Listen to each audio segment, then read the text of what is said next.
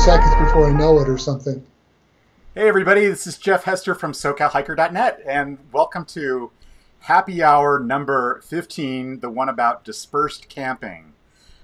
This is a topic that's really interesting to me, especially during this pandemic that's going on, because, what better way to maintain physical distance, but still be able to do, enjoy the outdoors and camp and get outside.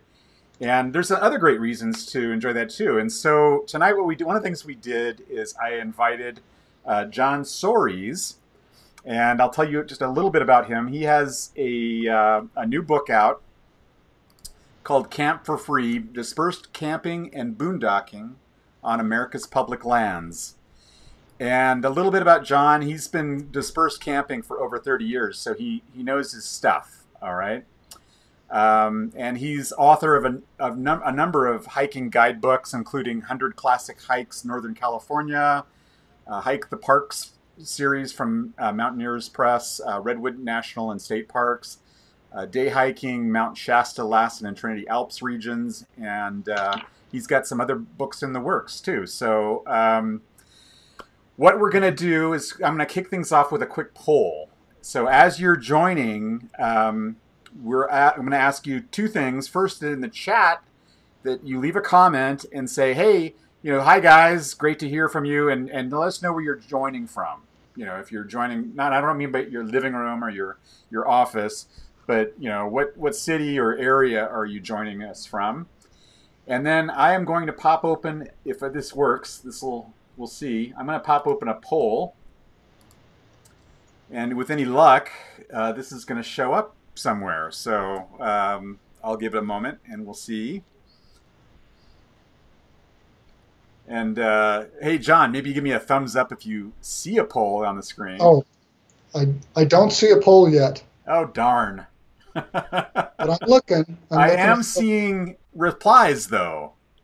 So, okay, well, then. There you go. So we have. The poll question is, what is your experience with dispersed camping? Plenty? John, I would say you have plenty. Some.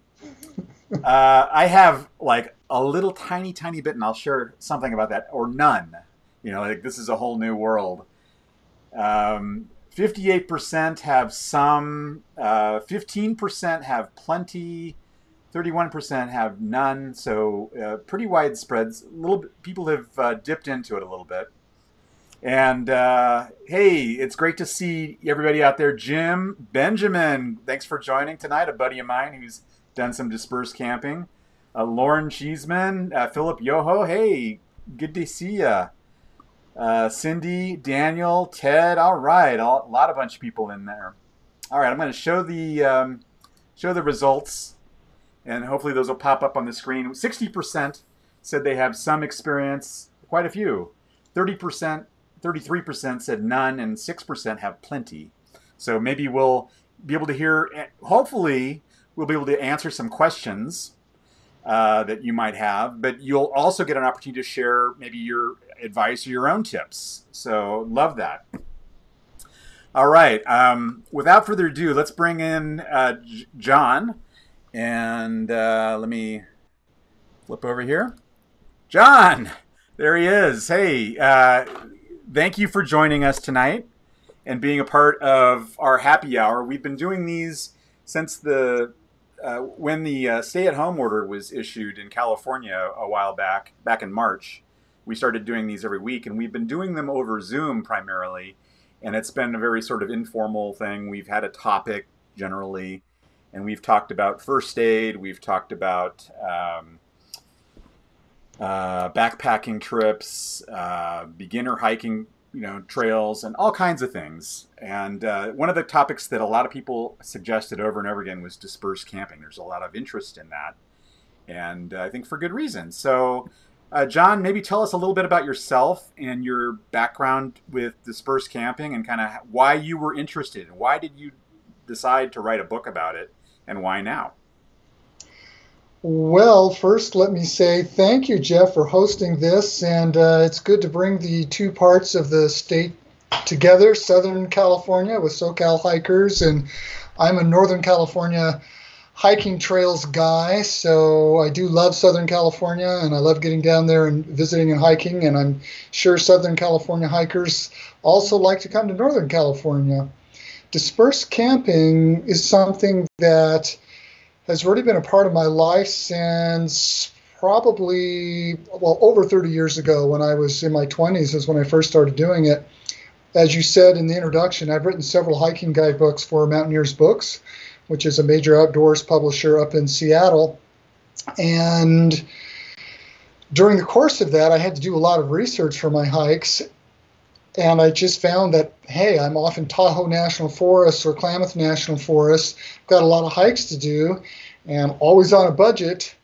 Dispersed camping just really fit the bill for me because I would be able to just camp out in these beautiful, beautiful areas on national forest lands and have nobody around. And best of all, it's absolutely free. So that's really how I got my start, was when I was writing my hiking guidebooks. Although I could say a time that really sticks in my mind as far as dispersed camping that was actually earlier than writing the books. My father passed away when I was 28 years old, when I was in graduate school.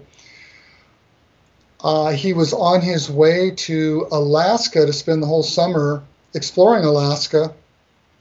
I was the one of my 4 siblings. I was the one that was chosen to fly to Vancouver, BC, and then fly some more up to Prince George, I think, and then I hitchhiked the rest of the way up into northern British Columbia to get my father's truck, actually, and drive his truck back. And he had it all set up to sleep in the back.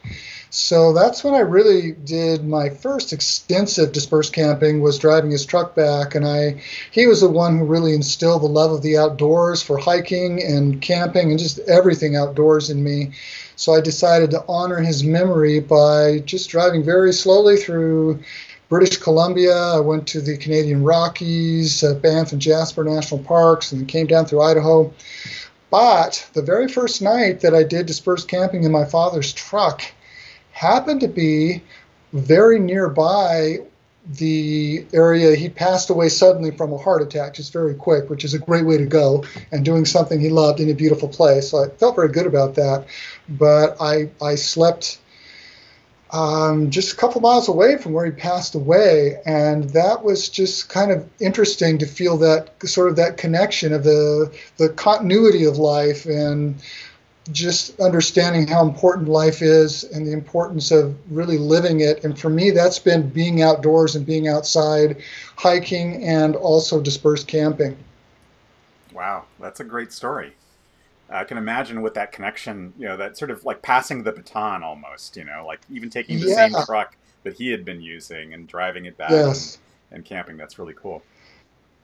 Yeah, and an interesting part of that, it's a little interesting, but that first night I'm sleeping in that truck, there's a lot of bears in British Columbia, and in the middle of the night, there was actually a bear outside the truck. And it's just kind of interesting. I'm not like an overly metaphysical person at all, but to me it was just interesting, like, here's this bear, coming around the truck. It didn't do no damage, no problems, but it was just checking cool. on you. Yeah, just checking on me. Yeah. Awesome. Yeah. Cool. So in your book, you talk a little bit about the differences between dispersed camping versus boondocking. I noticed you didn't answer the question, what's the difference between boondocking and boondoggle? But maybe you could address what the nuances of the terminology. Yeah, I'm very happy to do that. The key thing about boondocking versus boondoggle, a big part of the reason why I wrote this book is so that if you go dispersed camping or boondocking, it doesn't turn into a boondoggle. So dispersed camping is when you get in your vehicle, you go out on public lands where dispersed camping is allowed, and there's over 400 million acres in the United States where you can do dispersed camping. It's when you go out on those lands, primarily national forest lands, BLM lands, but also some national preserves and especially national monuments. There's a lot of places you can do it there too. So when you go out on those lands, you find a beautiful place out in the woods or out in the desert where it's not an official campground.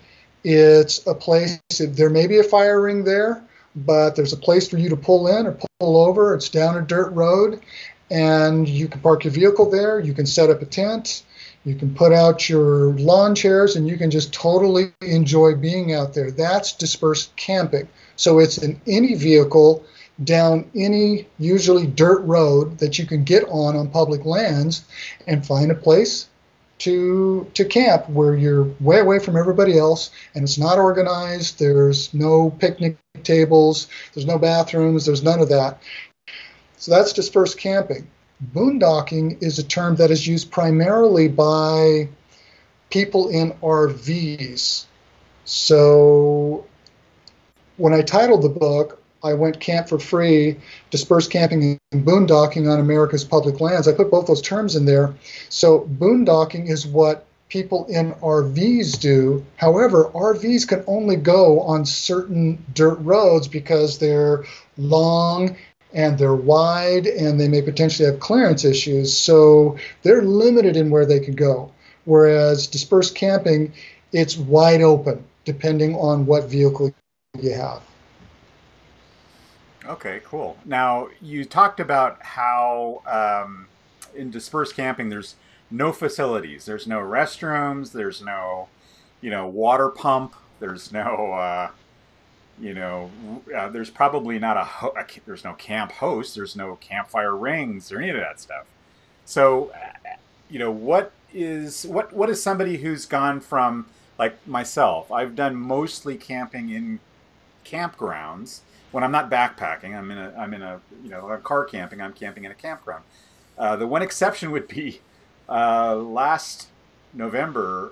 Myself and Richard Opalar, we were driving out to Sedona, and we left on late on a Friday night, and he had kind of looked at the maps and found some BLM land that was not too far off the highway, but far enough off the highway.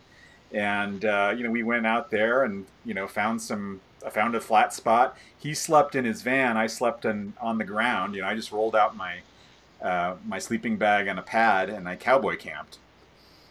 And there were a few other people within sight of us. We weren't close, but there were other people doing the same thing.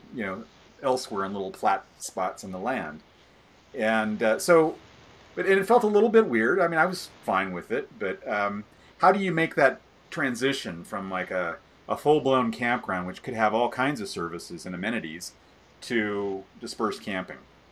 What advice do you have for folks doing that? In one word, preparation. You have to make sure that you take everything that you're going to need to take care of yourself. So in a campground, you've got a picnic table, which is great for sitting on, of course, but when you go dispersed camping, if you're in a van that is all, like some people have great Sprinter vans and full-size vans that have tables and toilets and all sorts of stuff inside of them, and it's really very, very cushy living for them. If you're doing it a little rougher, like what my sweetheart Stephanie and I do, we have a minivan. We have a Kia Sedona minivan. We're super comfortable sleeping in there, but we have to be prepared to pretty much cook outside and spend time outside. So you have to do whatever you need to do to be fully prepared, to be comfortable and happy when you're out there. Of course, a key thing about that, if you don't have a toilet in your vehicle, you're going to have to go outside, and you're going to have to follow like the key principles for doing that ethically. But those are key differences there, is that you have to really be prepared for everything. And there's a whole other aspect of this with an organized campground, with the tables and the fire rings and maybe a hot shower and all that stuff. You know where those campgrounds are. And nowadays, many of them, you can make a reservation online. So you can say, oh, well, I know I can go to such and such campground, and I've got site 27 for the next 2 nights. You know you're set, and it's all good. So with dispersed camping, there is an element of the unknown in that if you're, well, for example, right now I actually live in Ashland, Oregon, which is just a few miles north of the border with California, but most of my home territory has been Redding, north to Mount Shasta, and then east to Lassen Volcanic National Park, and then west out to the Trinity Alps and on all the way over to the coast where Redwood National State Parks is.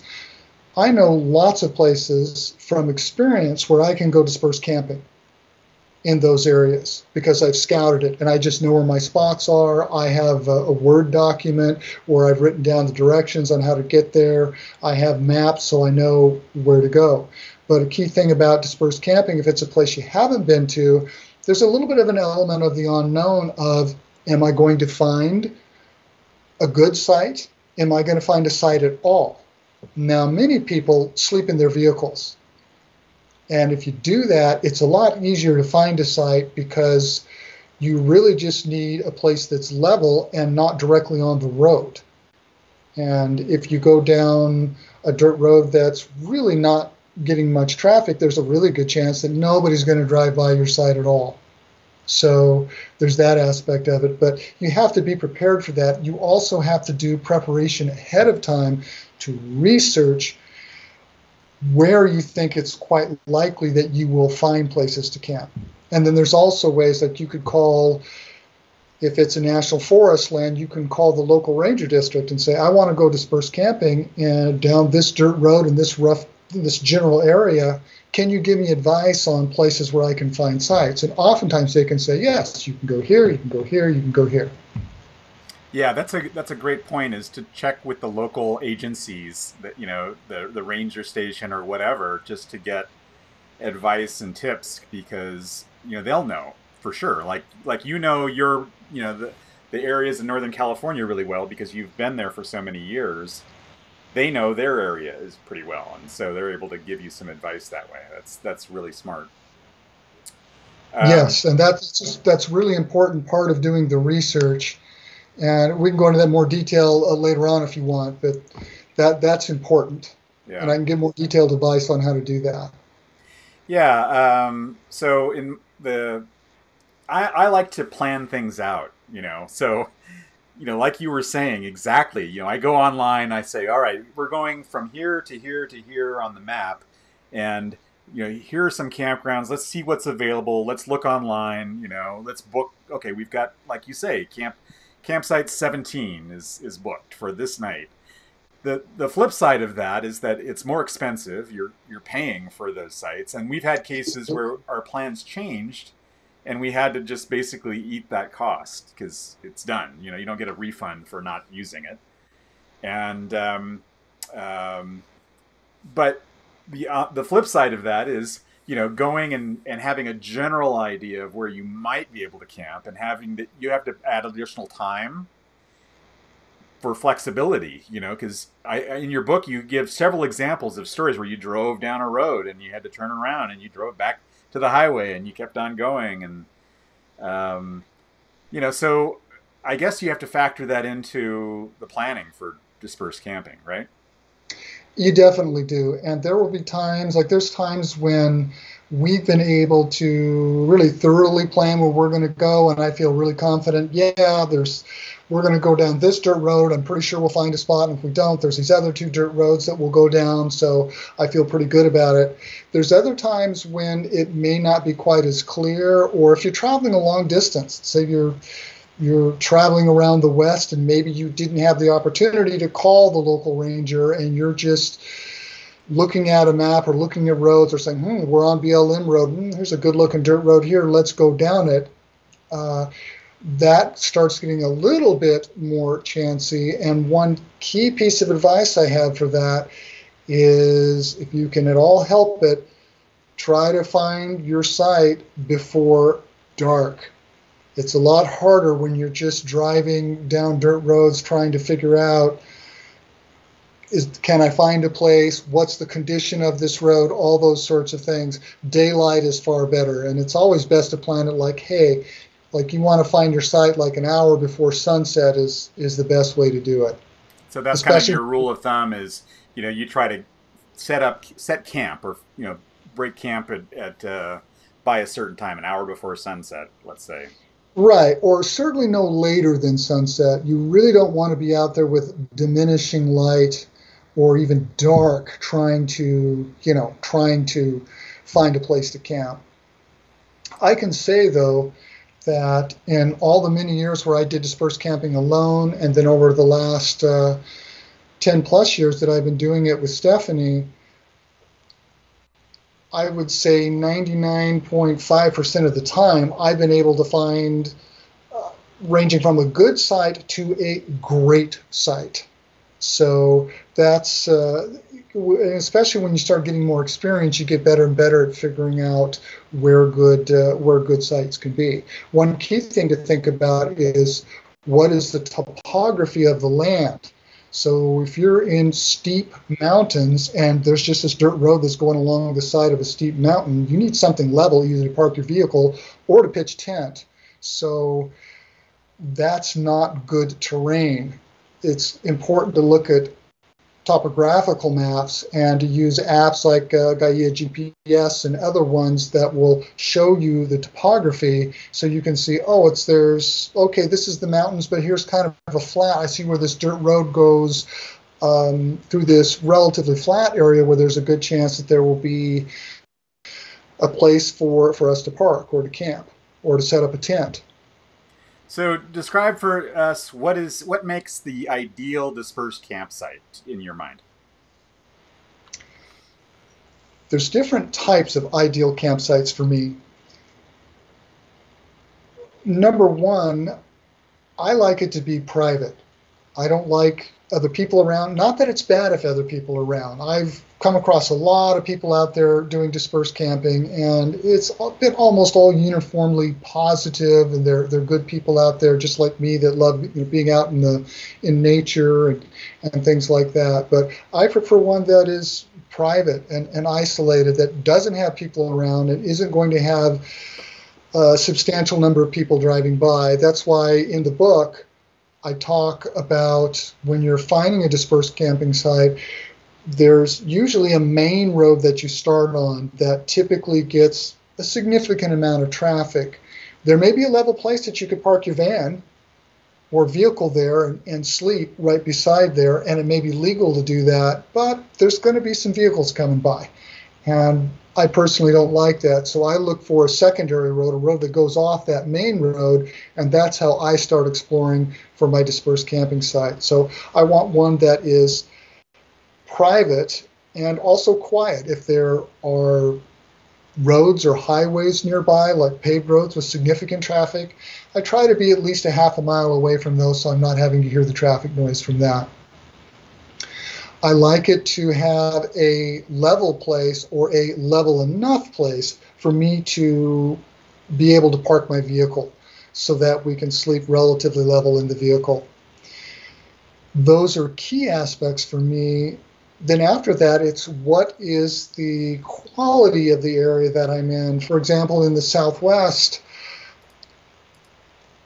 I have camped and we have camped in so many stunningly beautiful places. For example, on the cover of my book here, you can see that this is in the Southwest. This was taken outside of Zion National Park. Well, the Southwest has just got thousands upon thousands of places where you can park your vehicle and you just have these open views of this stunning sedimentary rock scenery.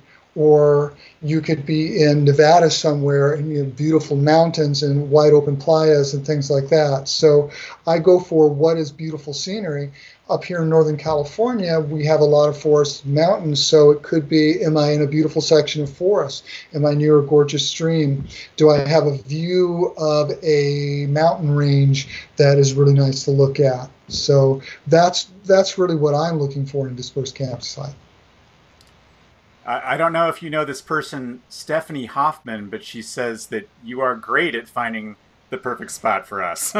Yes, I know Stephanie very, very well. She's my sweetie and the love of my life. So she's my dispersed camping partner in crime, and it's true. So she wrote in the book. I have a section at the end of each chapter that is are stories, and it's either my story or our story, and then a few of them are Stephanie's story. And she's got a story in there where she talks about how there's times we'll start driving down a dirt road to look for a dispersed camping site, and she starts going, "Oh, this looks devious. I don't know. I don't like. Maybe we should turn around, go back to the main road, see if we can find another dirt road." And I just from experience and just looking out at the land and all that stuff, I can just tell, I think that I think we're going to be able to find a site here really soon. And then boom, we usually do. One key thing about the forests, when you're on national forest land, is many of the dirt roads that you're on were constructed to facilitate logging. You may see signs of logging, but oftentimes you're in second growth forest where it was logged 50, 60 years ago, and you may see some stumps, but there's a very mature second growth forest there, and those can be very attractive in their own right. Oftentimes, for the logging trucks to do what they need to do or to pass each other or to load logging trucks, there will be wide areas by the road.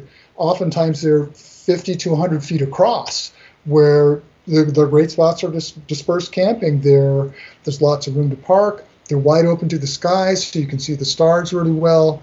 So yes, I've gotten really good at finding dispersed campsites, and there's a science to it, and I discuss that in detail in the book.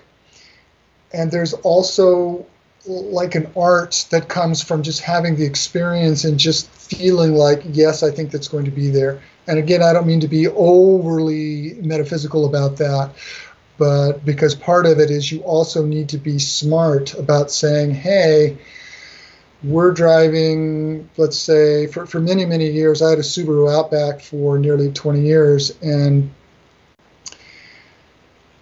it has 7.5 inches of clearance.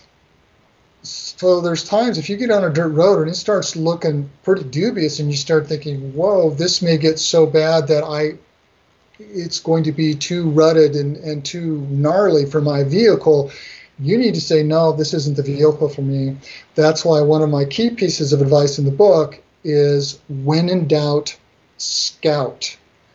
Which means if you get somewhere and you think, hey, this road's starting to look, I can still drive it, but it's starting to look like it wasn't as good a shape as I thought it was going to be in, and it's getting close to not being suitable for my vehicle, stop your car, get out, walk 100 yards, 200 yards, 300 yards, and assess, one, the state of the road, can you keep driving, and then two, is there a dispersed camping site? You might walk 100 yards up there and go, hey, there's a great site right here, and my vehicle can make it.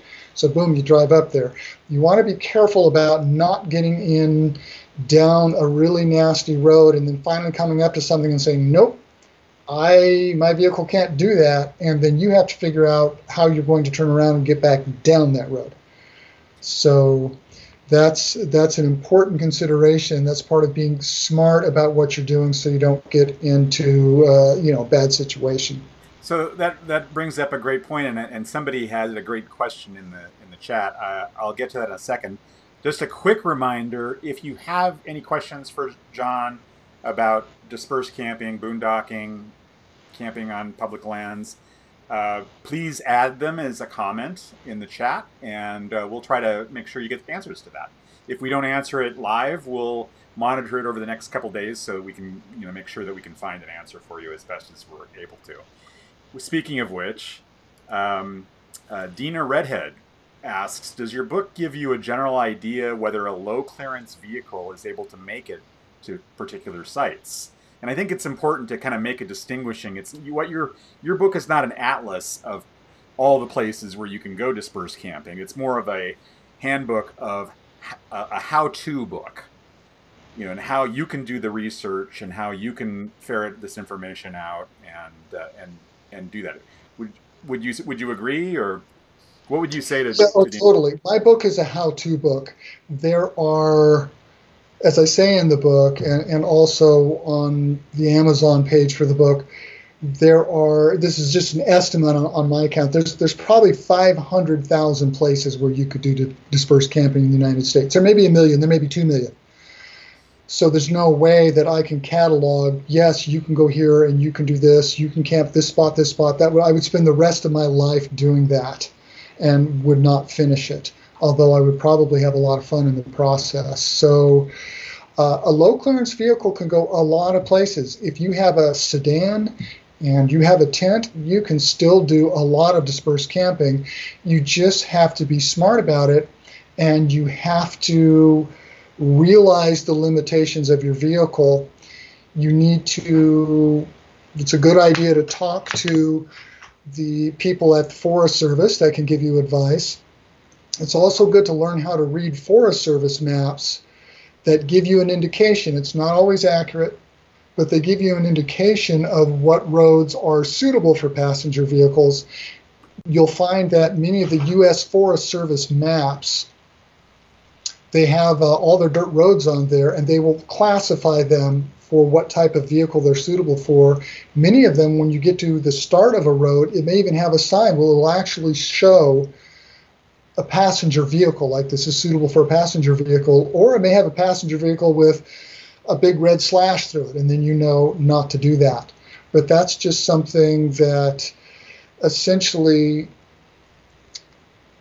for me, the best vehicle for dispersed camping, as far as having the widest range of places that you can get to, would be a full-size van that is high clearance and all-wheel drive. And I've seen some of them, and they're really cool looking. But they're the ones that can go on just about any road. They can go around any corner. And so that's where you have the most options there. But it's just really important to know the limitations of your vehicle and accommodate yourself to that. My buddy Ben, who did a lot of dispersed camping with an RV with a fifth wheel, and he said he would have his mountain bike, attached to the trailer or whatever, and do the same kind of scouting you're talking about. So they'd park, get on the mountain bike, and ride the road a little ways to see what was ahead and whether they could make it. That is incredibly smart. I say when in doubt, scout, and I talk about like getting out and walking, but I love that idea of just hopping on your mountain bike and going and checking it out. I mean, that's the way you can find out really fast what it's like. Yeah, he's a smart guy. Let's see. Somebody asked for a link to buy the book. And I see Ted Foster, thank you, Ted, has shared the link on Amazon. So it's available as both a Kindle book, an ebook, as well as a paperback, right? Right, exactly. Here's the paperback right here. And so, yes, you can get the paperback. You can also get the Kindle version. Both of them are right there on that link on Amazon. I may eventually start making it available in bookstores, but for right now, especially with the pandemic and stuff, I've really just focused on the Amazon aspect of it. And I've got the book on my iPad. I've got the Amazon Kindle version. All right, so you get all color. Yeah, that's right. If you want to see the pictures in color, and there's probably 25 pictures or so in the book. Yes, right there. That's Bryce Canyon National Park. When we had to deal with, we got caught in snow, actually. That's one of the stories in the book, but we had to deal with snow last May. We got caught in, well, I don't want to say we got caught in snow. We had to deal with snow, and we dealt with it effectively. But after that night of dealing effectively with the snow and not getting stuck in the snow, we went to Bryce, and the snow was melting out, and that's why there was only just that little snowman left. So anyway, the book has black and white photos, but Amazon prints really, really well. I was very impressed with their production process of just making it all look really, really good. I was very, very happy with that. But if you want color, you want to go with the Kindle version. Cool. Hey, Lauren Cheeseman was asking about resources for finding sites for dispersed camping. So, and he says that in his experience, people are a little secretive about the good spots, probably for good reason. We don't want it to be overrun. But what resources? What's your process? Maybe to walk us through that, and what resources do you use to help you find the good spots? Well, there are a lot of resources out there. I created a set of web pages, and one of those pages has an extensive list of resources that will help you to find sites. Some are more general and some are very specific. So if you go to dispersedcamping.net, that's dispersedcamping.net, it will actually forward you to a page on my main Northern California hikingtrails.com page. And there at the Dispersed Camping page on my main Hiking Trails website, you'll see that I have links to a lot of different resources, including an extensive list of what to take when you go dispersed camping. It runs about, there's a couple hundred items there. So yeah, freecampsites.net is one of the, somebody just popped that up there in a comment. Freecampsites.net is definitely one of the sites that is good for finding free campsites. So back to my website. My website, I talk about websites you can go to. I talk about apps that you can use to help you find dispersed camping sites. A couple of things to note about this. I said that there were several 100,000, maybe 1 million or more dispersed camping sites throughout the United States. These websites and these apps have just a tiny percentage of them. And in many ways, I think that's, I don't want to say that's a good thing, because I know people want the app. They want to know, oh, geez, we're driving through here. Where can I find a place to do dispersed camping? Oh, look at this app. It says I can go here. Well, when I was researching these apps, I looked around primarily around the Mount Shasta area, which is an area I know very, very well, having lived there and written a book on the area and explored there for years and years and years. I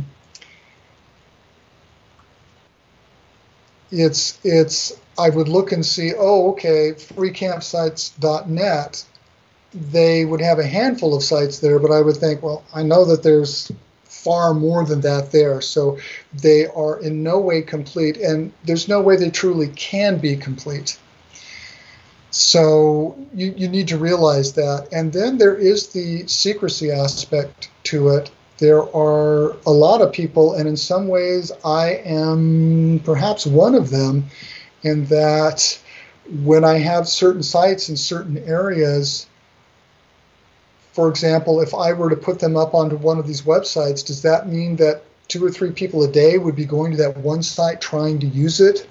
And would it get overrun? And would it become too popular? So there's questions about that. And some people, there are some sites that I'm really happy to share, and then there's a few others that I think it's best to keep them private. So that's what happens. Some people will share, and some people are hesitant to share their sites. So, John, what are some of the tips that you have for, like safety considerations when you're dispersed camping? Because you don't have the comfort of, having, campground Wi-Fi or a camp host or a ranger or whatever right by you. What are the safety considerations beyond that, even? Well, there's a lot of safety considerations. Key considerations are that you really need to be self-sufficient. You can't count on cell reception, for starters. Some places will have great cell reception. A lot of the times, though, there is no cell reception. So you can't assume, oh, I'm kind of doing this dangerous thing, or I'm not really well prepared. Well, if I really have to, I will call a friend to come bring me something, or to come get me out of this mess, or just something like that. You really have to be prepared. You have to make sure your vehicle is in really good shape, for starters.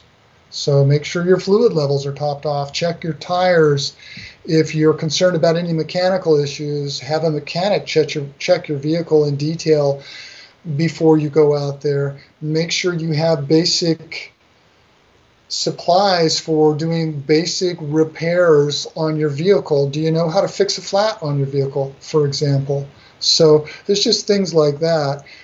make sure you have plenty of water and plenty of food. I always, tell Stephanie, like, oh, how much water should we bring? And I always say, let's bring a couple extra gallons. I'd rather have too much water and not need it than not enough water and sure wish I had it. So you need to do, you really have to be prepared for that. So it's a little bit like being in a covered wagon coming across the United States in the 1850s, and you're coming to the Oregon Territory or something. But you don't want to get dysentery, though, right? You don't want to get dysentery, which of course means you bring your own water, or make sure you have really good systems for treating your water. You also want to pay attention to things about, if you're in bear country, you really want to keep food scraps, food scents away from your vehicle, and if you're camping out in your tent, especially away from your tent and things like that. So you really want to follow those key things. You may want to hang your food way far away if you need to do that, or keep it in your vehicle very tightly wrapped up inside a box, all boom, boom, boom, so odors won't be getting out, things like that. If you take dogs, which a lot of people do, I talked about how I started dispersed camping, but one of my most extensive period of dispersed camping occurred over a 2-year span in a Ford Econoline van that was equipped with some storage cabinets and then a sleeping platform and some slider windows with screens. I did that with my 2 golden retrievers, Hannah and Molly. There's a picture of them in the book. And they were great companions, but, no, not but, and you have to be careful about their safety when you're out doing dispersed camping. For example, when you're way out in the boonies, you need to be careful your dogs just don't get lost. You either have to be sure your dogs are trained to stay very near you, or you're going to have to put them on some sort of leash or a tie line. Losing a dog way, way, way in the back of beyond, that just may be it for your dog. So you have to pay attention to that. You also have to be aware that your dog can draw critters like a mountain lion, for example, to your campsite. So there's just some awareness issues around that. That said, I've never had my dogs, I never really had any problems with them when I was out dispersed camping. So think about that. Lauren's got a great question since we were talking about bears and wildlife. Do you recommend using a bear can? When I've gone backpacking in bear country, a lot of times bear canisters are required. Mm-hmm. So have you ever used something like that, or had it, has that been a consideration? I personally have not, but I have a system for storing my food very, very well inside of my vehicle, so that I feel pretty comfortable with that. And plus I sleep inside the vehicle, so I don't feel as vulnerable being, like, oh, I'm outside camping in a tent. But I do think that in many instances that would be a good idea. If you have a bear canister, by all means use it. So I think that's a good idea. Yeah, I've got a couple of bear canisters, different sizes depending on the type, the length of the backpacking trip that I'm planning.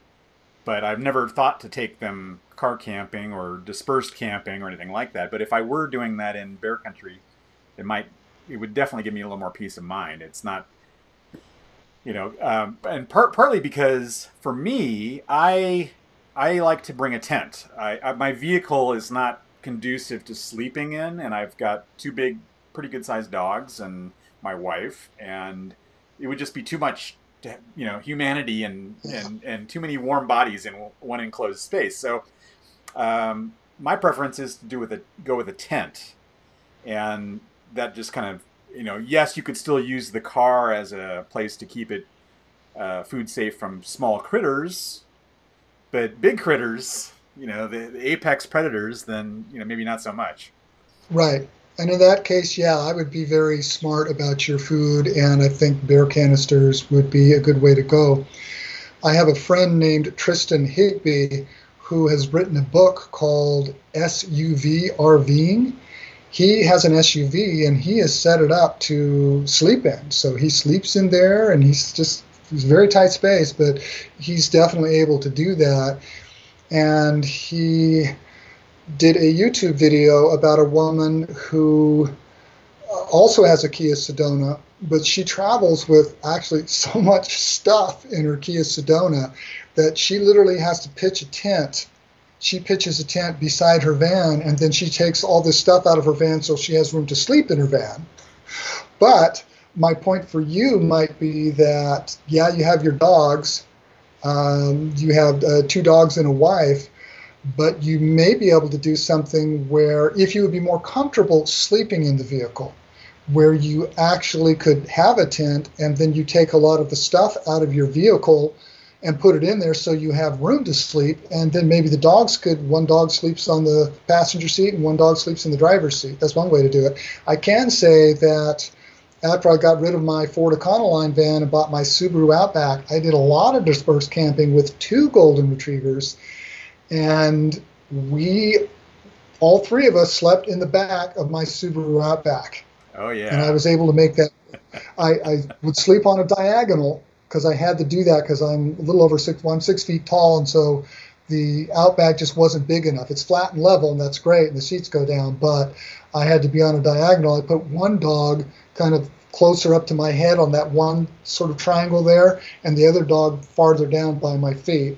I put the dog that didn't move as much up closer to my face, and the one that didn't like twitch in the middle of the night with her paw, so she wouldn't like smack me in the face with the paw. But I made it work, and it worked out pretty well. That's awesome. Yeah. Hey, any questions for John while we have him on here? We've got we've had a lot of good advice come in. People who say they've bought your book. That's awesome. Dina, they're in the process of converting a Ford full-size 4x4 van specifically for dispersed camping. So looks like they've got a good choice. Yeah.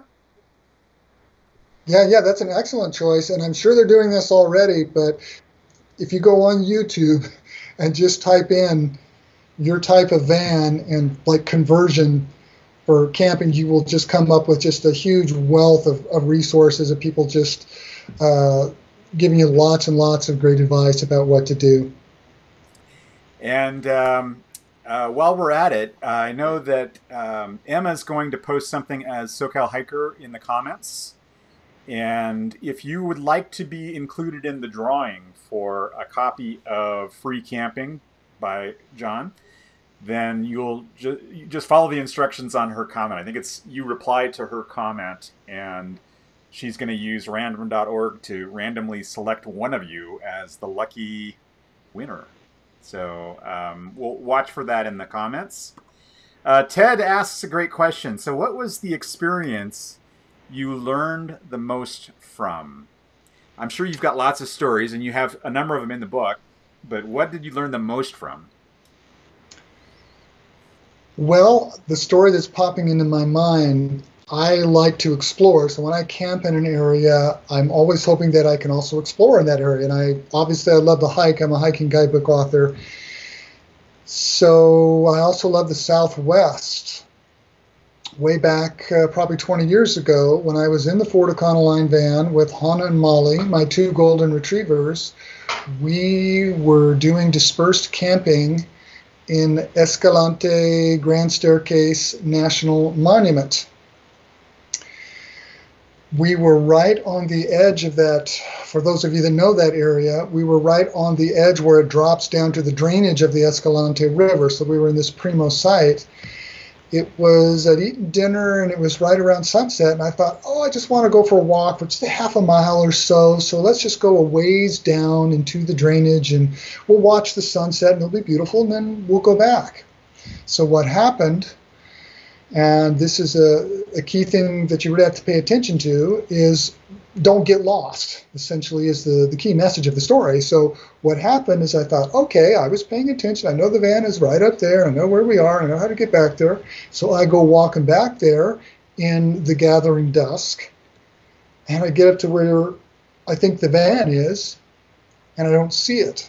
So there's all these pinyon pines around. So it's not like it's open, flat desert so I can just literally see for miles. I can't. There's all these pinyon pine trees. I really can't see. So I what I do is I back out a little bit so that I can start again, so I get a little different angle. Maybe it was there, and it's like, no. And then I start doing widening circles around where I thought it was. I didn't find it. And it's just getting darker and darker and darker. So finally, what I did is I'd gotten to this campsite by taking a main dirt road that is off Highway 12, and then I turned left on a small side road to get down to my campsite. And I thought, I don't want to spend the whole night out here. So what I did is I walked just cross country through the desert about probably half a mile or so, or several hundred yards towards A12, the main paved road. Then I cut over. My plan was to cut over and find the main dirt road that I came in on. Then I would know which way to turn on that road because I knew, where I was in relation to the dirt, my final dirt road. And then I was hoping that in the dark I could walk down that road and then see the little dirt road that I was camped on and then be able to follow that. So what happened is that all worked. I wound up running with the dogs beside me while I still had a little bit of light and got to that main dirt road in the dark. Turned left like I needed to do, and you can actually see by starlight. When you have a really clear sky and you have starlight, you can see a bit. And I was able to see, and I was barely able to make out my little dirt road that went off to I was hoping it was my little dirt road. And so I walked down there, and after a few minutes, there was the van. So that's something that was a really key experience about just being really clear about where you are and not getting lost. I was a little overconfident on that one. Don't get lost. All right. Yeah. Hey, Allison writes or asks, how many days do you go out for without returning to civilization? What's the longest stretch? The longest I've done is a week, but it's really just a matter of what do you take for resources and what do you need to be comfortable.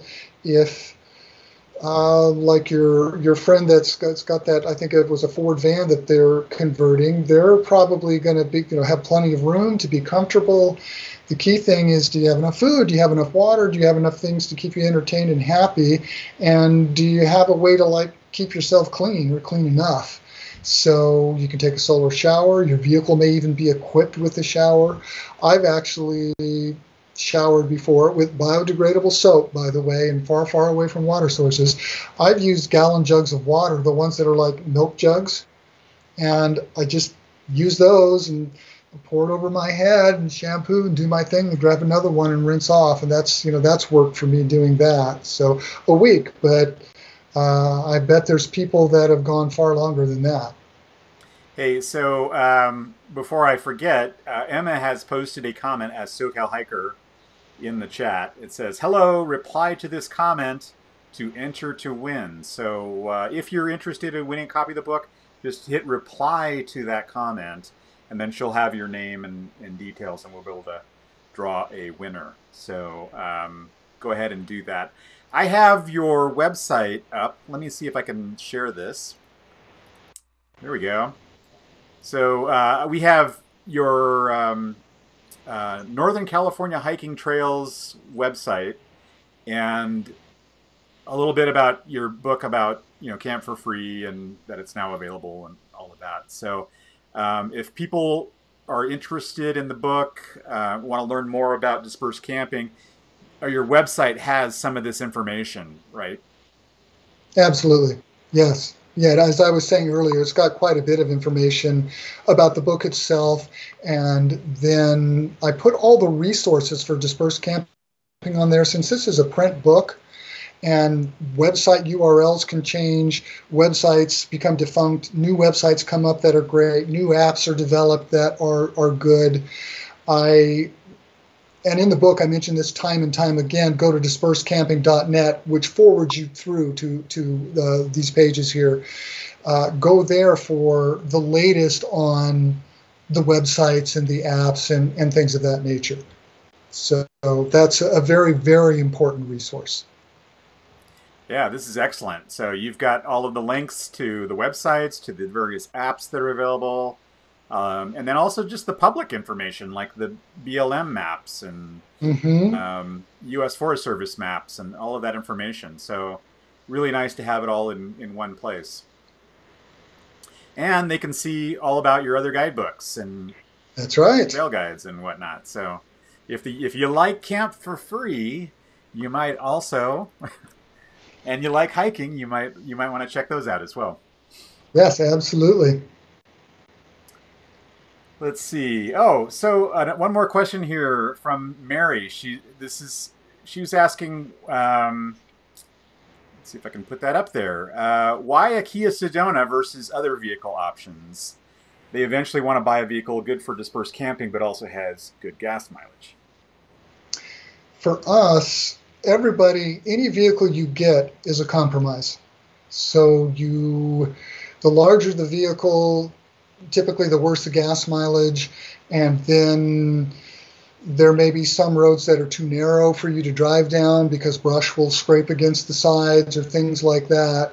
Then when you get smaller vehicles, they get better gas mileage, but they don't have much room for sleeping in. You can't take as much stuff, and you can't have your little kitchen in there, and all this sort of stuff. So every vehicle is a compromise. Stephanie and I decided that we wanted to get a minivan. At least for now, we wanted to do a minivan for a few years and then just see how much dispersed camping that we wanted to do together, and is it something we might ever want to do for months at a time. And perhaps 2, 3, 4, 5, 6 years down the road, we decide we want to get a larger vehicle that has more amenities and is more comfortable and all those sorts of things. Probably a full-size van of some sort. So for us, we went with the Kia Sedona. We actually wanted to get a Toyota Sienna, which is like the gold star, most popular of the minivans. And we kept looking. There weren't that many around that were we didn't want one with too many miles, because one thing about dispersed camping is you want a vehicle that's in pretty good shape. So if you have a vehicle that has a substantial number of miles on it, it's just more likely to have problems. So we were looking for something that had the right combination of relatively low miles and not all that expensive, because we saw this as potentially kind of not a real long-term thing, maybe just a few years. So we didn't want to sink a lot of money into it. We also wanted a vehicle that could be my just daily driving vehicle. So something that's like easy to park, and of course a minivan is just easy for just day-to-day driving, and of course gets good gas mileage. So the Kia Sedona for us, it just turned out that there was a woman in Grants Pass who put it up on Craigslist, and it had really low miles, and it was just an absolutely fantastic condition, and it had a really good price. So for us, it was the dark horse candidate, but after we drove it, it just rides so smoothly. It just had everything we needed. So that's why we went with the Kia Sedona. And that's why we went with a minivan in general. Very cool. Very cool.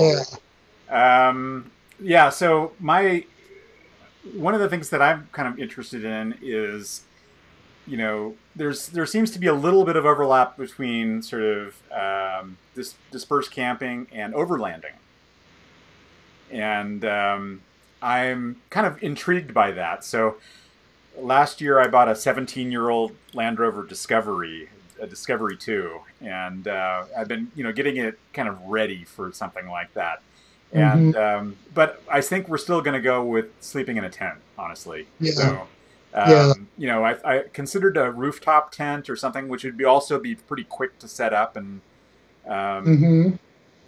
but the 2 dogs kind of factor into that, and that wouldn't fly, I don't think so. That would be a hassle. Yeah. But then again, you might be able, if they were comfortable, like just sleeping in the car without you there. And my golden retrievers just got really good at. I lived on the coast, Northern California coast, near Crescent City and Del Norte County, north of Arcata for several years, which is never hot there. And oftentimes I would go in the Subaru Outback. I just always took them with me. And whatever I was doing, they were just in the back seat. I had a blanket down. They were just fine and happy. They just go to sleep and wait for me to come back, and they were just totally happy there. So it could be your dogs maybe they get to where it's kind of like a second little home den for them. And That's true. They are very happy. They're good travelers. So we did a 2,600-mile trip last May, wow. all the way down into Arizona and up through Utah and all that, and they were great. So, or excuse me, we only had one at that time, so the one was great. But and we do have a winner announced for the book. And All right. if you're looking in the chat, you'll see Allison Moir. You are the winner tonight. And so look for a direct message from us, and we'll contact you for details and get a copy of the book out to you. Congratulations, Allison. Yay! Yeah, congratulations. Yay! So, John, I really, this hour has kind of flown by. I wanted to just say thank you and raise a toast. I actually have a can of Golden Road Wolf Pup Session IPA. Let's see if that focuses there. There we go.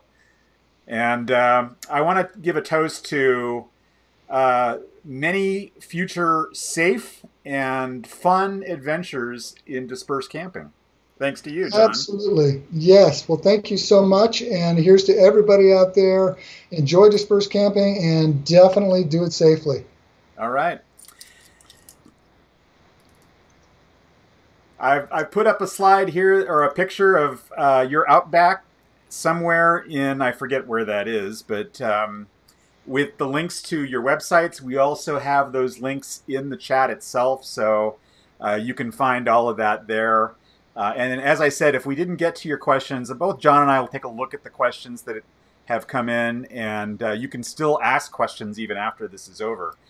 For anybody who missed this, or you missed a part of it, or you have a friend you'd love to share this with, Facebook will actually save this as a saved video, and it takes, I don't know, 10 minutes or something later, it'll go live, or not live, it'll go recorded, so that you can rewatch this and you continue that conversation and share it with your friends. So thanks a lot, John, for joining us tonight, and thank you all who participated in the live video feed, the live video stream.